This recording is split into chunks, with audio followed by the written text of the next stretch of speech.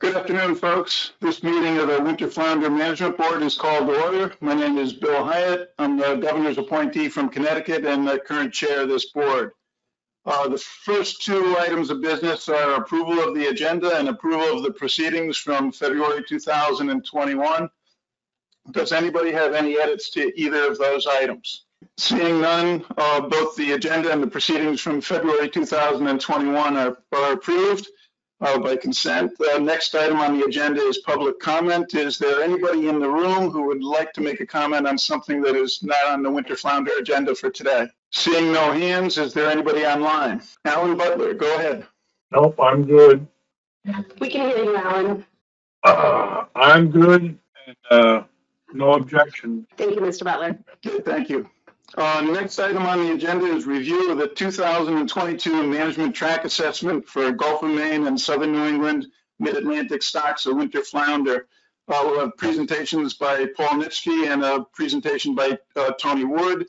Paul, I believe you're first, going ahead with Gulf of Maine. Good afternoon. I'll be giving a quick summary of the Gulf of Maine Winter Flounder Management Track Assessment, which was reviewed this last September. This was a level 2 assessment. Keep in mind, this is an empirical approach now for Gulf of Maine based on 30+ centimeter survey area swept estimates. So it's a fairly simple approach. So quick overview here, as I said, is a level 2 assessment. Stock status is unknown for overfished, and because this method doesn't really have a way of evaluating that. So overfishing is not occurring. The stock is not in a rebuilding plan since this stock was never declared overfished. In terms of uncertainties, there's uncertainties with the missing 2020 surveys due to COVID. This is a bigger uncertainty here because this assessment now is 100% based on the surveys. There's uncertainty around the survey Qs. The Qs here are basically the efficiency estimates for the surveys, for the area swept calculations. There's more uncertainty around the state surveys since we don't really have any experiments on efficiency for state survey gear.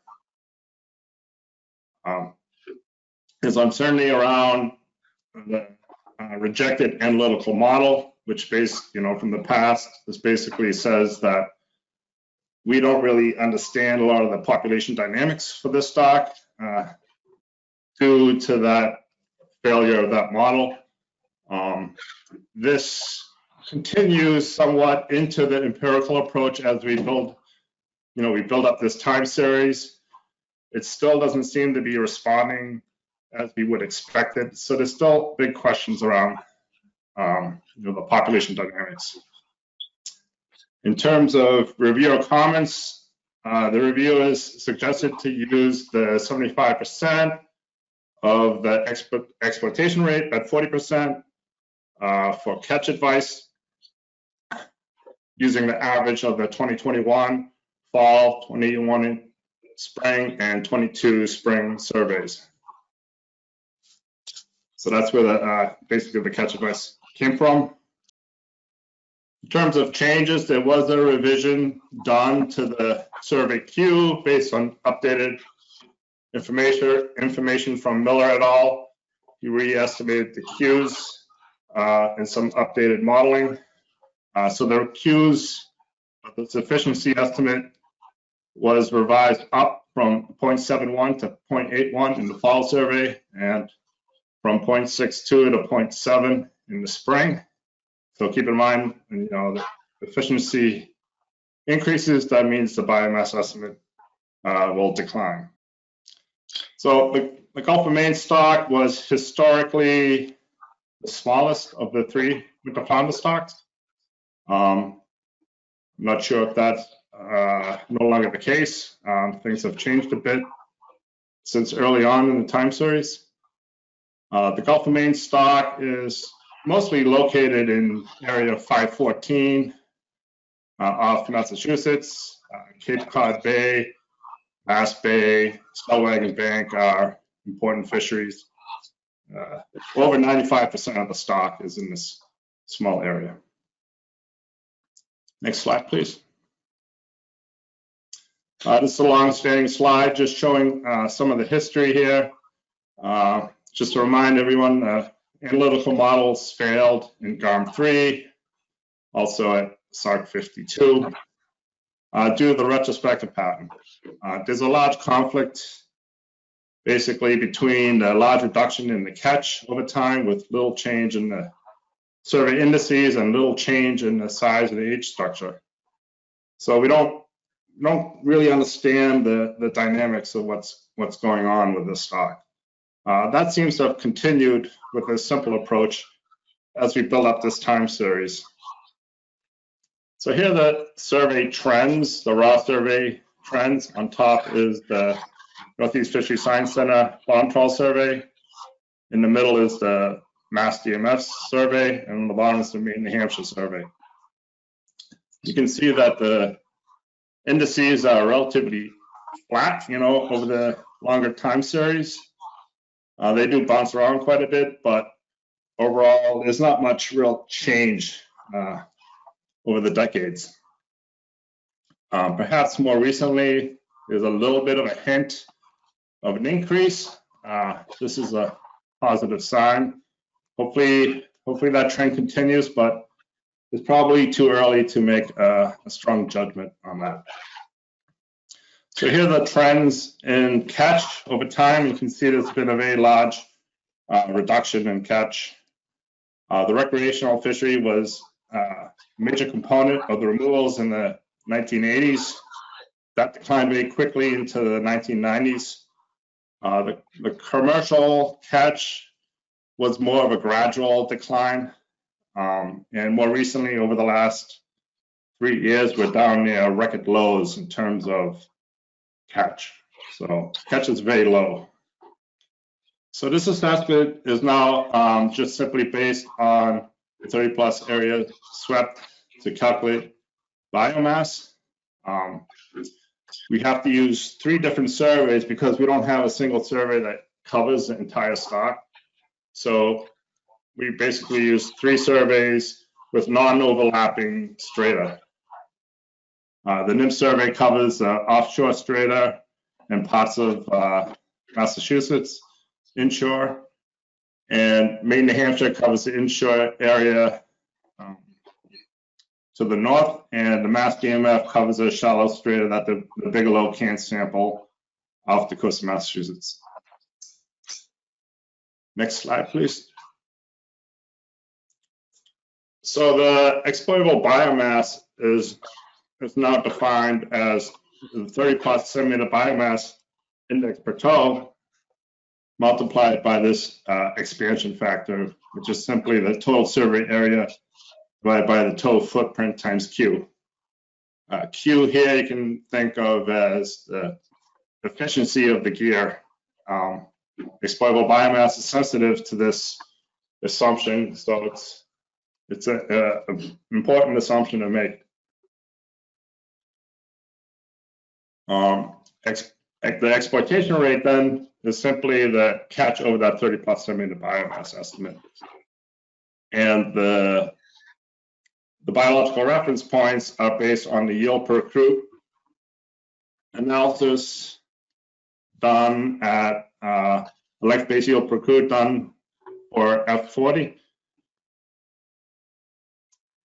And here's some work that Tim Miller updated in terms of the efficiency experiment.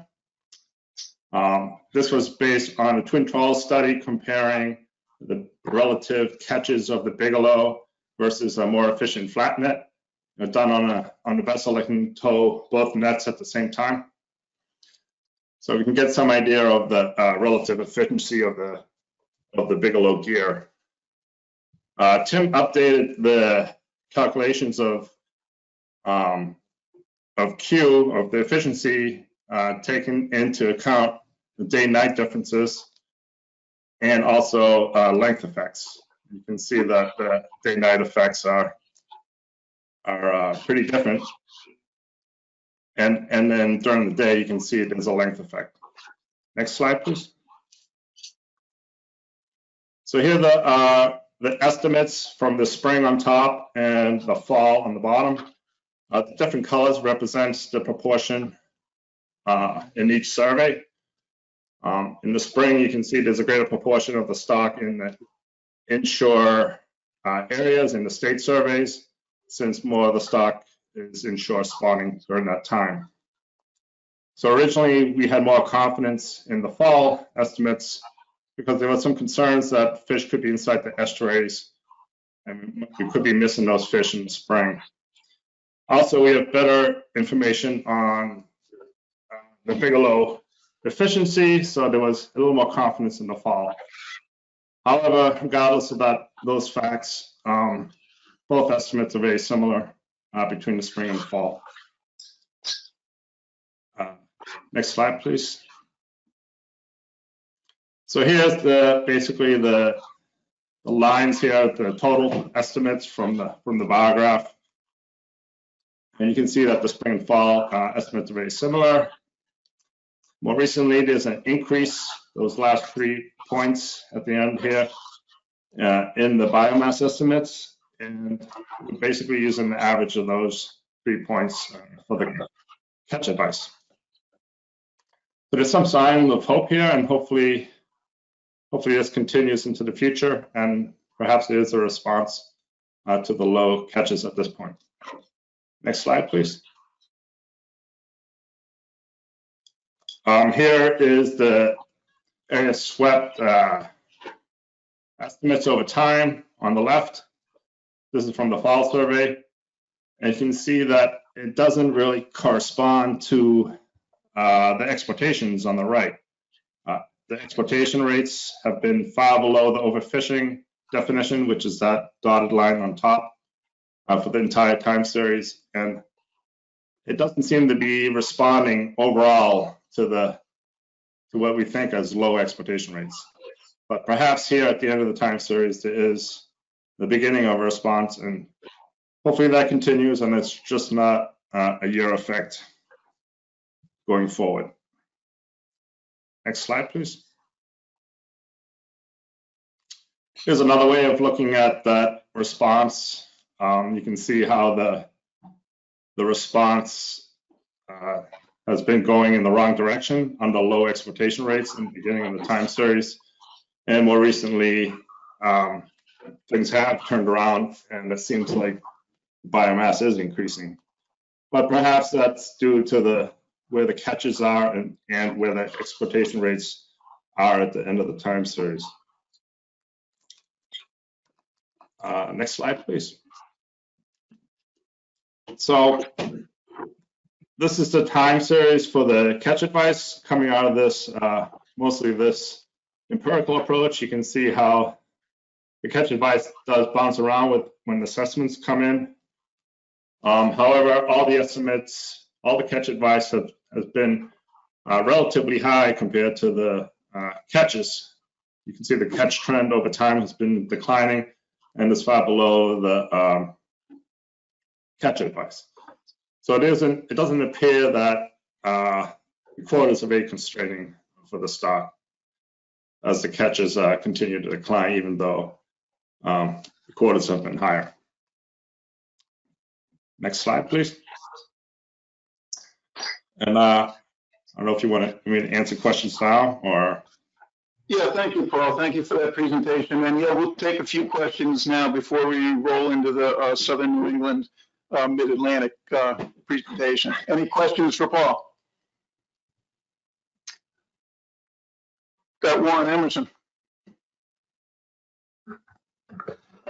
Thank you, Mr. Chairman. Thank you, Paul, for your presentation. I had a question on the Q estimates. Right, so each of those 3 different gear types, I'm guessing, has a different catchability, right? So were they averaged together? When I say the 3 different gear types, I mean the three different surveys.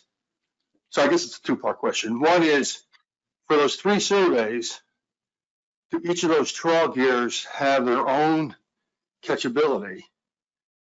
And if it is different from the others, then the Q that you presented, is that an average of the three, or how did you compute that Q, the catchability? Yeah, I mean, that's one of the major sources of uncertainty. We only have efficiency estimates on the Bigelow gear type from the experiment. We don't have any information on what the efficiency is for, the Mass DMF survey gear and the Maine New Hampshire survey gear. So with the lack of that information, we're basically assuming the same cues from the Bigelow on those surveys, even though those survey gears are different. So that's one of the reasons why we have a little more confidence in the fall estimates when a greater proportion of the population is in the offshore NIM survey.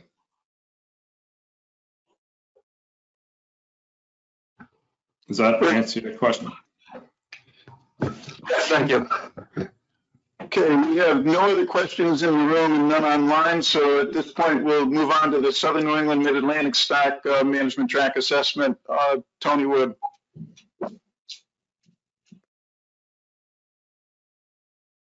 Okay, thanks very much. I just want to confirm that people can hear me still okay? Yep, you sound great. Great. So this is a review of the Southern New England Winter Flounder assessment from last year. This stock went through the spring management track schedule, so it was reviewed in June, a little earlier than Gulf of Maine. Next slide, please.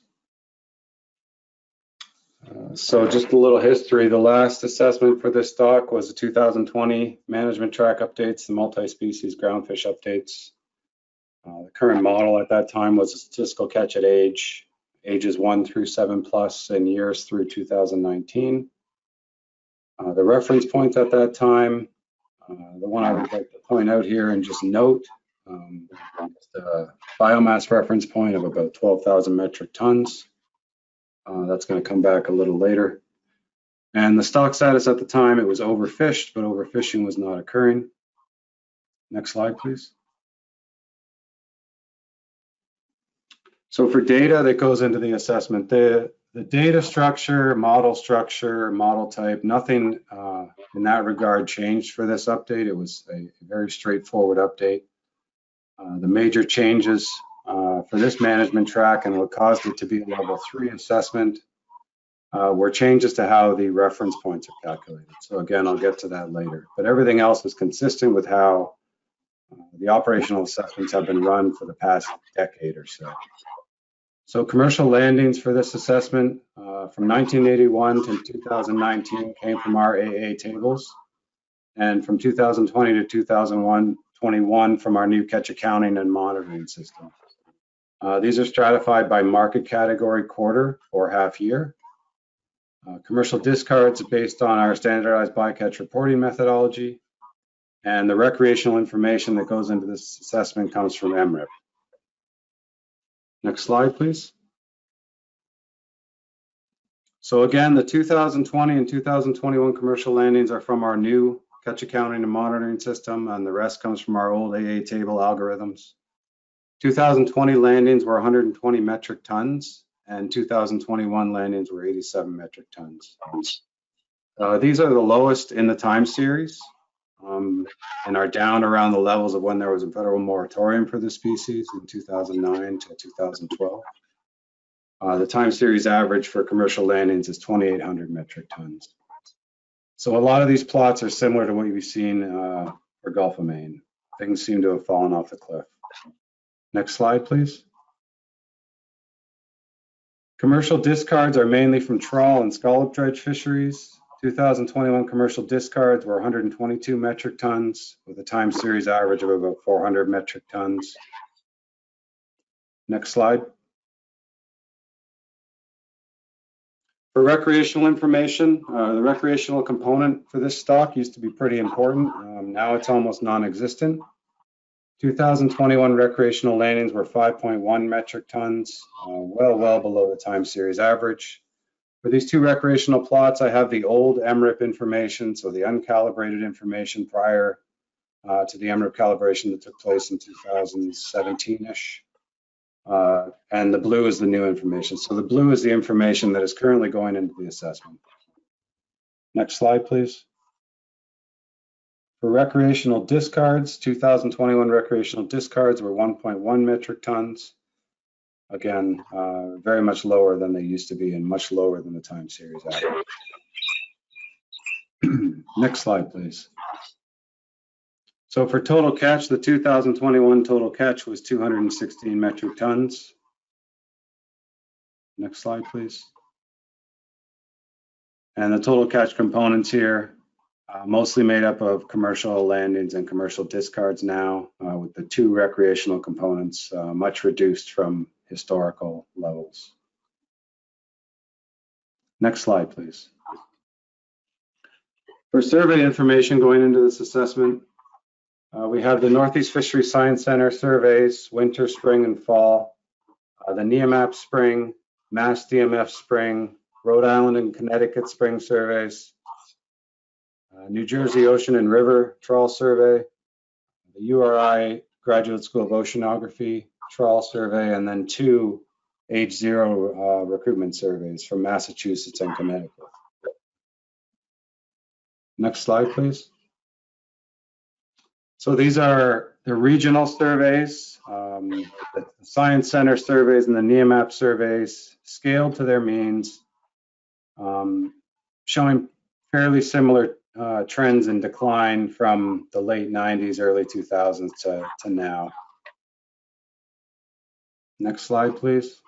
This one's kind of a jumble, but again, they also show generally the same trend that the catch has shown, drastic declines from historical levels. And these are all of the local state trawl surveys that are going into the assessment. And then for the two age 0 survey indices, they're both pretty flat, except for the Connecticut, which has really dropped off in the past decade or so. Next slide, please.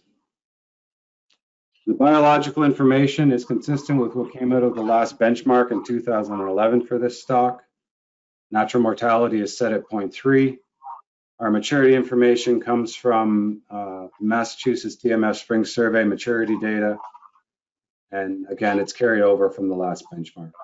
So these input values were retained for this and previous operational assessments. Next slide, please. So for a final model configuration, we have a single fleet going into the model with commercial and recreational landings and discards. There's 3 selectivity blocks with a forced flat top selectivity on these selectivity blocks, 12 survey indices, and then a single penalty on the numbers in the first year. 2021 biomass estimates, 4,600 metric tons for total biomass and about 3,300 metric tons for spawning stock biomass. Next slide, please. 2021 F, 0.061, almost the lowest in the time series. Next slide, please. Recruitment has been pretty low and much lower than historical levels for the past decade and a half. 2021 recruitment was at 4.4 million fish. And for retrospective patterns, the retrospective bias has actually decreased a little bit since the previous operational assessment, and it's considered a minor retrospective, so there's no retro adjustment going into stock status determination for this stock. Reference points are SPR 40%. For F, 40% is 0.265 based on yield per recruit SPR analyses. Next slide, please. So this is where the major change was for this go around. The current biomass reference point methodology uses recruitment from the entire time series, or prior to this assessment it did, based on comments from the commission, the councils, SSCs, et cetera. And just realizing that that current productivity of this stock is probably not able to match historical productivity levels. We decided to move to a more recent stanza for recruitment that is more reflective of the current stock productivity. Next slide, please. So you can see, looking at the median values for different subsets of the time series, previously being fed into the projections to determine that biomass reference point, the median from the entire time series is 15,000 metric tons. If we switch to some more recent stanzas, a 20-year and a 10-year, we drastically lower that median of the recruitment values that are being used in the projections. Next slide, please. Trying to find some support for making this decision. We looked at research that Rich Bell and I have done, looking at estuary and winter water temperatures and how the mean of the index that we came up with has moved above a 5-degree level, which is a level that has been shown in the literature to be detrimental to recruitment events in a given year if an estuary has a temperature at or above this level. In the past 10 years, the index that we came up with has traveled above this level 4 times. In the past 20 years, it's traveled above this level about 6 times. But you can just see the general trend of warming from this temperature index over time and how it's potentially affecting the productivity of this stock. Next slide, please. The final thing that we looked at, which I didn't show here, it gets pretty technical, but a quantitative analysis using a recursive partition regression tree did end up splitting our productivity time series and our recruitment time series at about the 20-year mark. Excuse me. So the temperature index has crossed over the 5-degree level 6 times in the past 20 years, 4 times in the past 10. It is possible, if we see some stable or cooler winter temperatures, we could achieve some of those middle levels of recruitment from the early 2000s. For this assessment, we proposed and did use the last 20 years of recruitment for the biomass reference point projections. Next slide, please. So for updated reference points, the fishing mortality in 2021 was 0.61, and the SSB in 2021 was 3,300 metric tons. Our new fishing mortality reference point at 40% is 0.265, and our SSBMSY reference point is 3,300 metric tons, down from what I pointed out earlier, that about 12,000 metric tons reference point. Half of that is our threshold, and the MSY is currently sitting at about 1,000 metric tons. So we're currently at 101% of the target biomass-wise, realizing that we have not changed our perception of the stock, we've just moved the goalposts. So our status has changed. The stock is now not overfished, and overfishing is not occurring.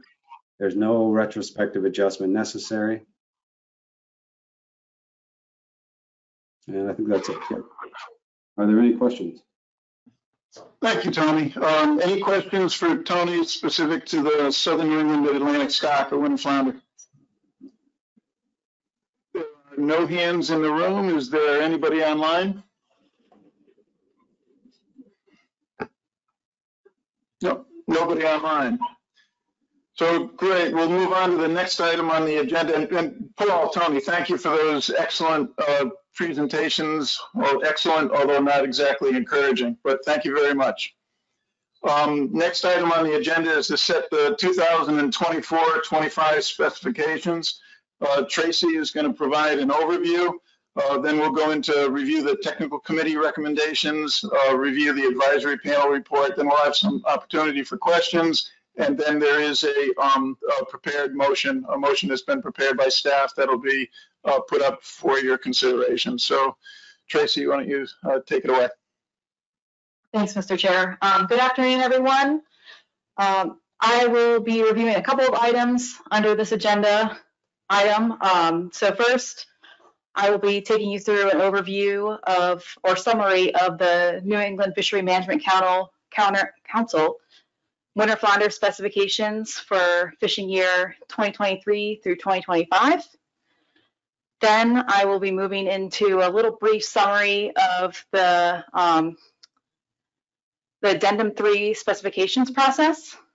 Then I will hand over the presentation to Rich, the TC chair, who will give a summary of the TC recommendations. Then I will provide the AP report summary, and lastly, we'll move into board action.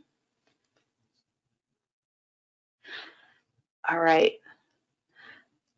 So after the 2 management tract stock assessments that Tony and Paul just reviewed were accepted for management use, the council met this past December to set specs for federal waters for fishing years 2023 through 2025 through the approval of Framework 65.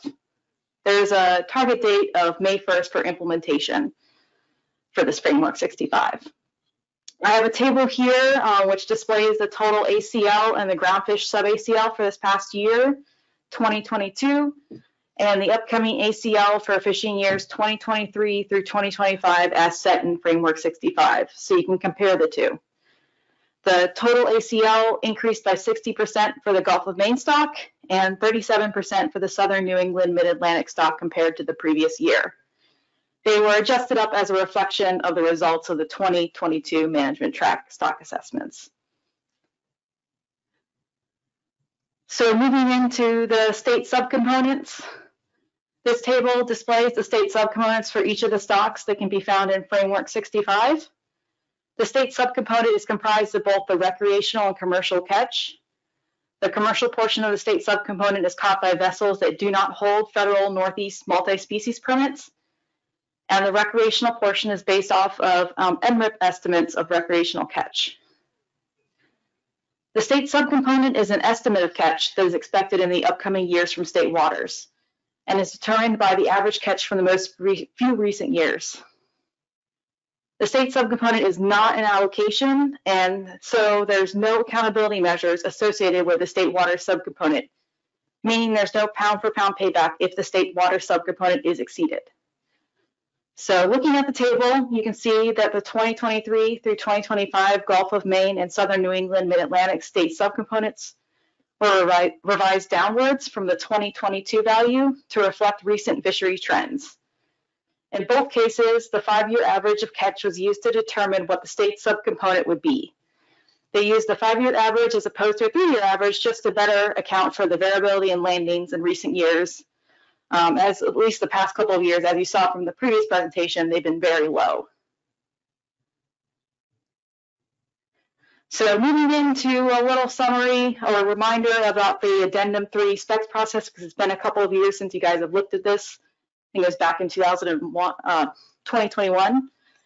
So as a reminder, Addendum 3, which was approved in 2013, revised the state specs setting process so that recreational and commercial measures may be set for up to 3 years. And this was to better align with the federal water specs process. The commercial measures that are subject to change, as you can see up on the screen, are trip limits, trigger trip limits, size limits, season, area closures, and then the rec measures, size limit, bag limits, and season. So I'll have a slide for these later if you want to see them again, but this is a table showing the commercial winter flounder regulations as they are today, and they have not been changed since 2014. So you can see the differing regulations between the Gulf of Maine winter flounder and the Southern New England Mid-Atlantic winter flounder through the stock unit column.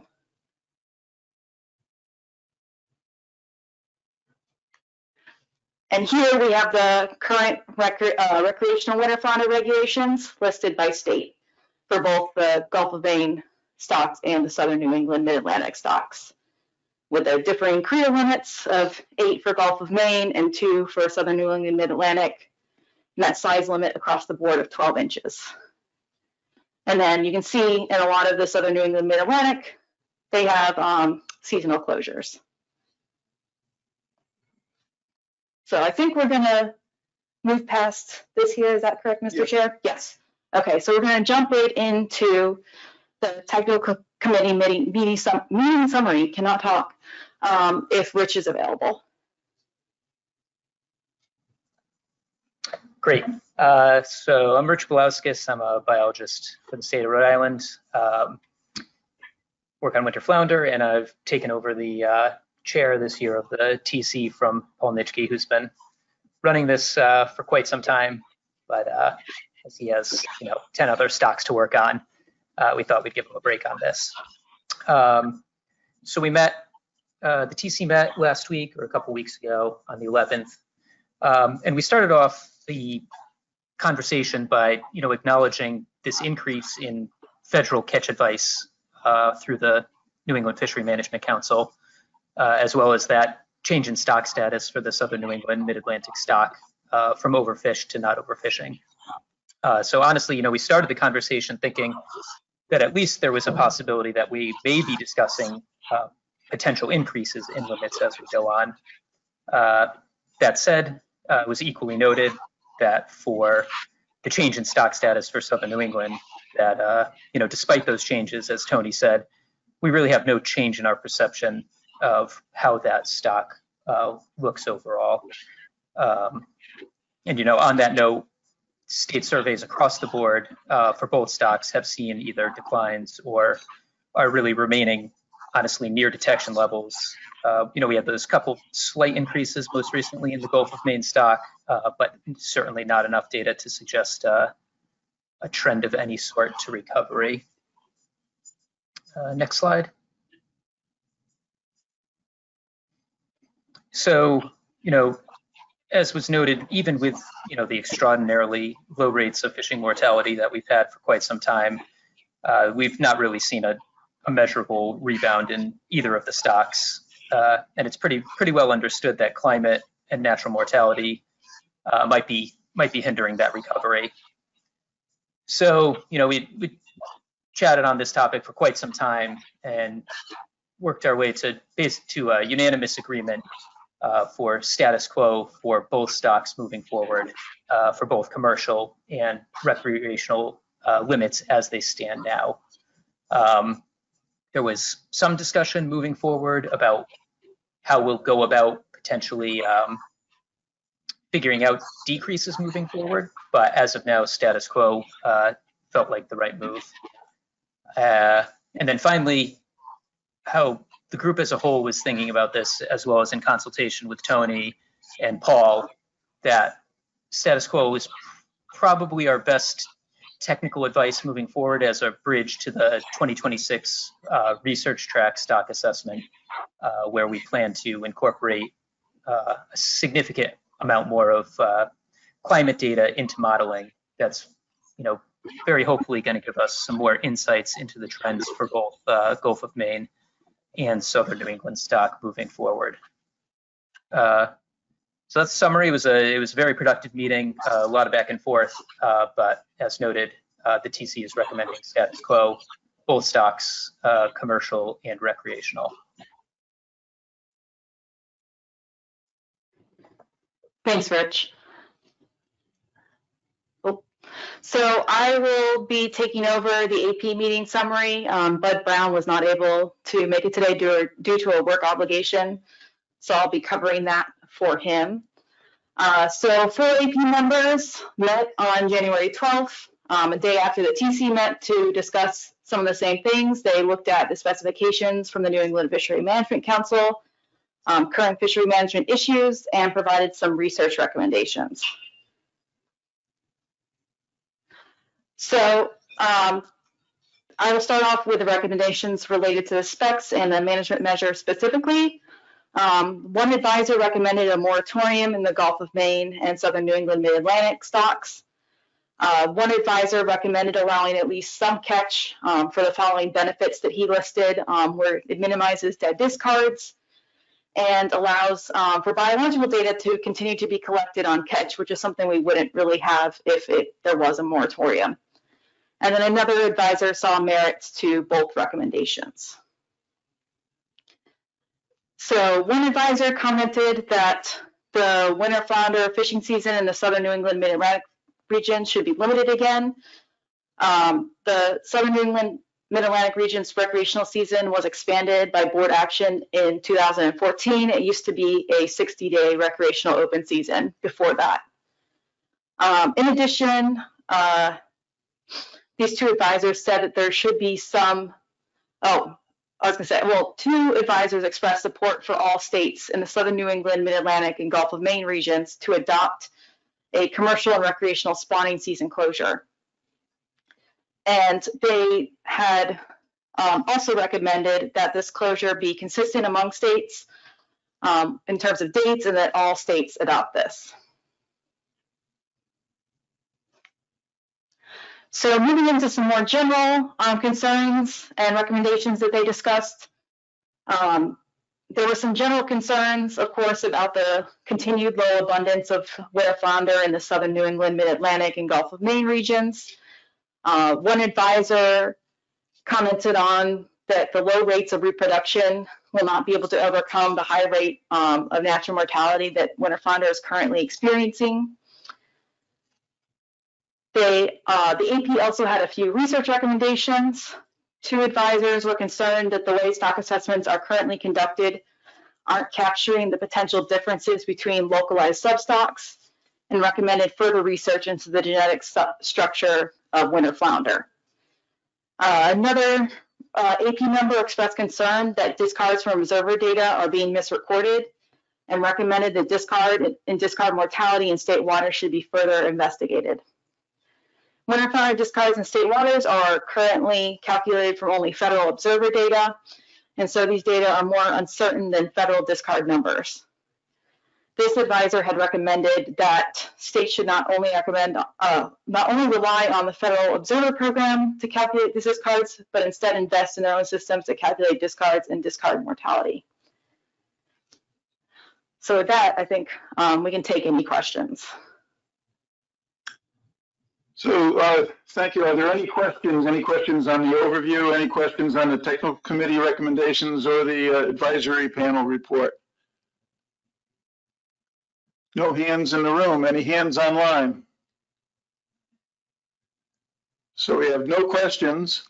And at this point in time, I believe we've got a prepared motion that we can put up that reflects the technical committee's recommendation, and we'll put that up for consideration and see if anybody is willing or interested in making that motion. Okay, so here's a motion prepared by staff. Is there anybody on the board who is willing to make that motion? Connor, do we have a second? Justin. Okay, Connor, would you like to speak to the motion, please? Thank you, Mr. Chair. I think the rationale the technical committee has put forth is pretty sound, that our perception on the stock has not quite changed, even with the changes in the reference points and how the projections have been done. So I think the status quo approach is warranted for the time being. Thanks. Thank you, Connor. Justin, do you have anything to add? Okay, you're all set. So we've got a motion. Move to approve status quo commercial and recreational Southern New England, Mid-Atlantic, and Gulf of Maine winter flounder measures for the 2024-2025 fishing years. Motion by Dr. McManus, second by Dr. Davis. Is there any discussion? Emerson. Thank you, Mr. Chairman. Yeah, I would support this motion. Right. I mean, all we did really was we changed the reference points, and therefore we have instant underfishing, even though spawning stock biomass has not really changed. So for that reason, I would support this motion. Thank you, Emerson. Is there any other comments? Anything from the online or anything from the public? No. Okay, seeing none, is there any objection to this motion? Any abstentions? So the motion passes by unanimous consent. Next item on the agenda is to consider the fishery management plan review and state compliance for the 2021 fishing year. Tracy. All right, thank you, Mr. Chair. So I will be presenting on the Winter Flounder FMP review for the 2021 fishing year. Fishery performance and the assessments, all the information were already touched on by Paul and Tony, so I'm not going to rehash any information. I'm going to keep this short and sweet. So this is an abbreviated presentation of the recommendations of the PRT. So jumping right into things, to the reporting requirements under Amendment 1. Under Amendment 1, the states of Massachusetts, Rhode Island, and New York are required to conduct annual surveys of juvenile recruitment to develop an annual juvenile abundance index for winter flounder. In addition, the states of Massachusetts, Rhode Island, and Connecticut and New Jersey are required to conduct annual trawl surveys to develop an index of spawning stock biomass. So all states except for New Jersey had resumed normal operation of their sampling programs by 2021. New Jersey did not conduct their ocean trawl program sampling in 2021 due to COVID protocols, but normal operations resumed in 2022. Overall, survey indices, as you saw with the previous presentations, remain below average in the southern New England, Mid-Atlantic area. So for state compliance, no inconsistencies were found among the states with regard to the FMP requirements. The PRT recommends approval of state compliance reports and de minimis status for New Jersey's commercial fishery, which they requested this year. And any research recommendations can be found in the FMP review document or in the stock assessment reports. So, like I said, short and sweet. Are there any questions? Any questions for Tracy? Seeing none in the room, any online? No. None online, and so once again, we do have a motion that's been prepared by staff, a motion to approve the fishery management plan review. If we can have that up there and see if anybody on the board is interested in making the motion. Emerson. Yeah, I'll make the motion. You want me to read it into the record? Yes, please. Move to approve the winter flounder fishery management plan review for the 2021 fishing year, state compliance reports, and de minimis status for New Jersey's commercial fisheries. Thank you, Emerson. Do we have a second? Eric Reed. So we've got a motion by Mr. Hasbrook, a second by Mr. Reed. I'll move to approve the winter flounder fishery management plan review for the 2021 fishing year, state compliance reports, and de minimis status for New Jersey commercial fisheries. Is there any discussion? Anything online? Nothing online. Is there any objection to this motion? Any abstentions? Motion passes by unanimous consent. Last item that we have on the agenda is review and populate the advisory panel. We have a nomination from Tina. Thank you, Mr. Chairman. I present for your consideration and approval the nomination of Alan Butler from Massachusetts. He's a recreational angler to the Winter Advisory Panel. Thank you, Tina. Do we have a second? Right, second. Any discussion? Your motion, yes. Okay. Do we have any discussion? No discussion. Oh, sorry. Justin seconds it. Okay, thank you. Excellent. Do we have any discussion? Nothing in the room, anything online? So we have a motion made by Dan McKiernan, second by Justin Davis, move to approve Alan Butler of Massachusetts to the Winter Flounder Advisory Panel. Is there any objection? Is there any abstentions? Motion passes by unanimous consent. Thank you. Okay, and at this point, that brings us to the end of our agenda. Is there any other business to come before the Winter Flounder Management Board? Seeing none, the meeting is adjourned. Thank you.